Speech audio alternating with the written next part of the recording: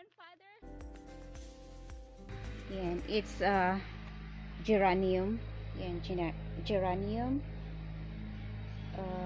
mosquito shocker. Yan. Maganda din ang leaves niya. So dito ilalagay namin dito kasi dito sa labas lang, dito banda. Yan. May nagmo-mower kaya maingay. Maganda ang leaves niya. Yan. At uulan na. Mosquito. Ito, nabili namin sa Home Depot. Yan. $5.98 per pack. Ay, $5.98. 2 roots. 2 per pack. So, dalawang roots ito. Yan. Bleeding heart. Yan.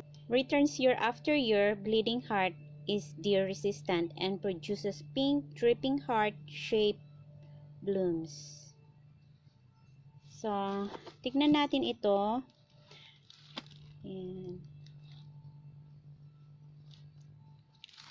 Bleeding heart. Yan, ito yung roots niya. Malalaki siya. Yan. Oh, is at 3 roots. 3 roots ang nakalagay. Yan. Medyo nag-ano na siya. So, ipaplant ko muna siya sa 3 ang nakalagay is red hot poker. So, basahin na lang ninyo. Perennial, return year after year. They're resistant with bold. Ano sabi niya? With bold. Unique flower spikes. Full sun siya. So, yan. Full sun. Blooms early summer. So, it blooms early summer. It blooms early summer. Ito pala ay full sun, partial shade, blooms early summer. So, early summer din ito magbo-bloom. So, yan. Buksan natin. Red hot poker. Ganun ang itsura niya. So, it's a spike. Sabi niya 3 per pack. So, 3 roots. Check natin. Maganda yung roots niya. Ayan.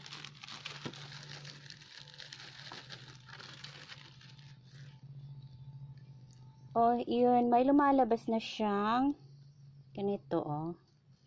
It's beautiful roots. Ayan. Tapos ito. Yan, may lumalabas na. Yan. I think I can, pwede ko na siyang idiretso na i-plant na lang. Kasi kailangan ng mahaba siya. Yan. So, 3 roots. Ito yung isang roots. Yun lang. So, ito nakita ninyo. Ito, pinakita ko kanina. Yan yung pang pang mosquito.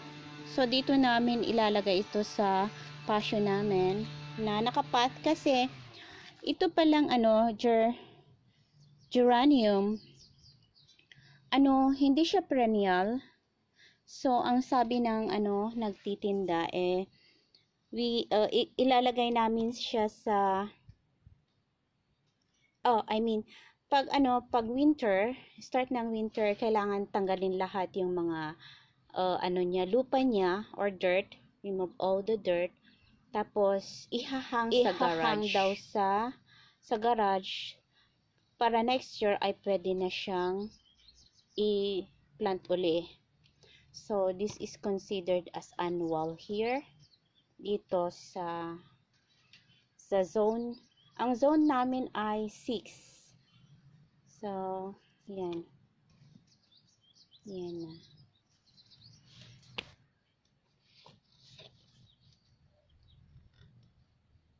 Hello everyone, ito kabibili ko uli siya.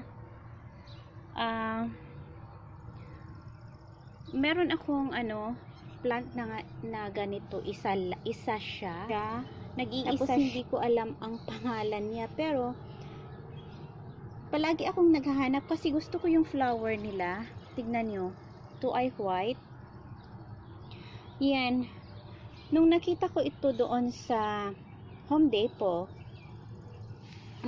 yan, nakita ko, kumuha na ako. Kinuha ko 3 kasi ito lang ang mga kulay doon, so tag-iisa ang kinuha ko. Tingnan natin ang pangalan niya. Ang pangalan niya is Columbine. Yan, Columbine. $6.98. Tapos perennial siya. Yeah. Maganda ang gusto ko yung flower nila. Yan. Ganda ng flower.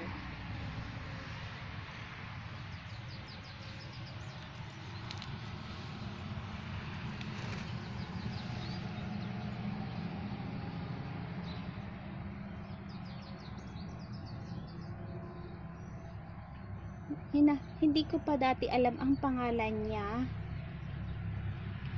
Ngayon, nung nakita ko na, ay, ito na pala siya. Ang ganda. Yung nandun is yellow. Ito ay white, blue, at saka, ano yan, kulay maroon. Ganun ang leaves niya. So, pare-pareho ang prices. $6.98. Ang ganda niya. Ang ganda niya. Ito di pa siya nag-bloom. Naka-close pa siya. So, ihanapin ko siya. Itatanim ko ngayon kasi doon sa weather forecast ay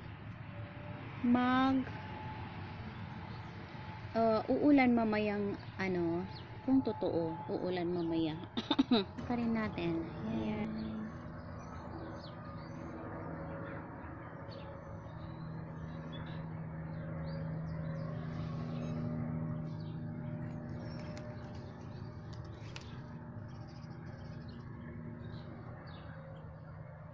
So, tignan natin. Pero yung hindi ko nakikita kung pwedeng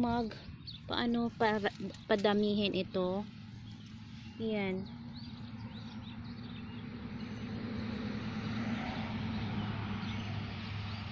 Ito siya. Nag-iisa siya. I mean, hindi ko ito tinanim. Nakita ko lang na nandito na siya. So, hindi ko alam kung dinala ng ibon dito. Yan.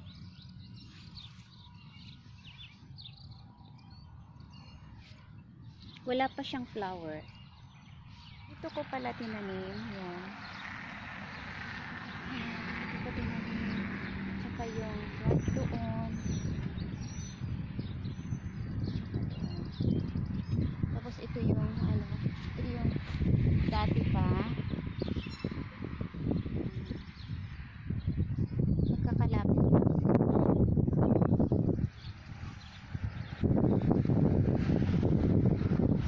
Dito lang siya. Punta dito.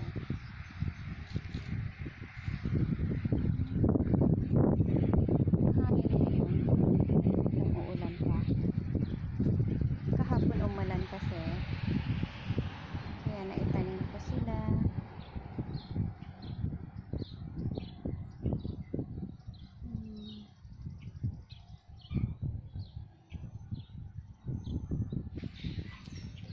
At ito pala ay nakuha namin sa nursery. What do you call the name of the nursery?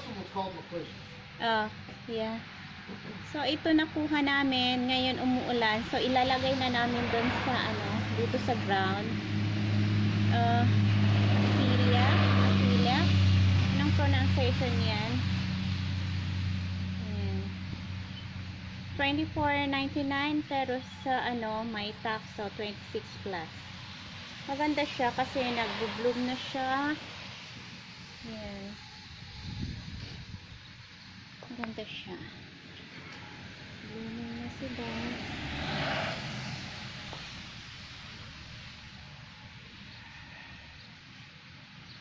Azil Karen.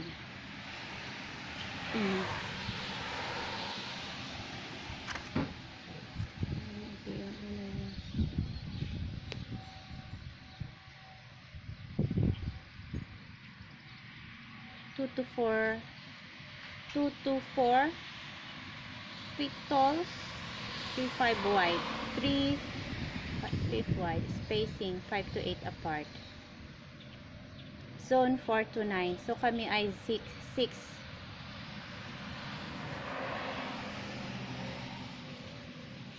Minimal pruning required. Yan ang ano niya.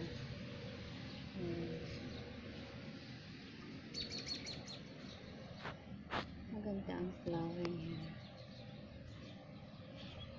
Nakita ko pala ito yung ano, yung lalagay ko yung pangalan. Nang nakita ko pala itong ano, wala akong planong kukunin ito, pero nakita ko, maganda kasi may mga flowers kaya nagustuhan ko. Pero nakita ko yung malaki na yung ano, yung kaibigan natin sa YouTube, Twason channel. Yun, ilalagay ko yung ano niya. Maganda siya. At yun, may ginawa na ni Jowa doon. Dito namin ilalagay banda kasi ginagawa namin itong pathway namin, yung pathway. Kasi itong ito medyo nag-stop konti ng ulan kaya magandang magdig. Ayan siya. Ilalagay namin ito. Doon namin linagay ito, Astelia, and then we're fixing the pathway here. Yan. Kaya tinatanggal namin yung grass. Let's sing a song full of hope, full of pain. Why don't you sing along, my friend, for it's our last refrain. Forever young, ever strong, ever brave.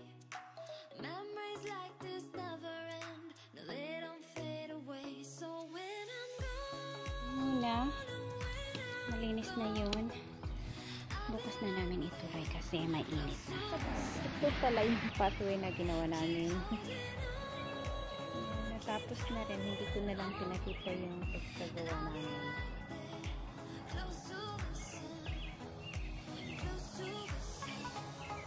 Maganda din naman siya. Hindi siya perfect but it's okay.